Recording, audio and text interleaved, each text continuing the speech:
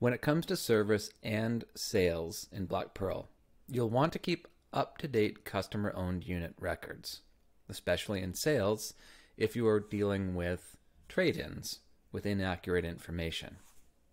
So let's go have a look at how to transfer ownership from one customer-owned unit record to another customer. So we'll head over here, and first of all, let's just run a report to look at some customer-owned units. And we'll hit customer unit and apply. Now in this Sandbox account, we can see a whole list of customer-owned units. Let's look at this one in particular for George.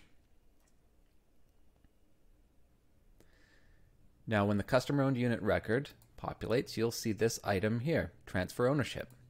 And all you have to do is to select the customer name. Now, if that customer does not exist in your account, you will have to create that customer first.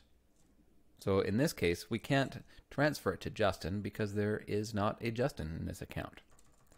So let's go ahead and transfer this to John. Once you confirm the transfer, the unit has now been transferred to John, as you can see here. And with it, so too have been the records. If there were any service records on here, they would be pulled in as well.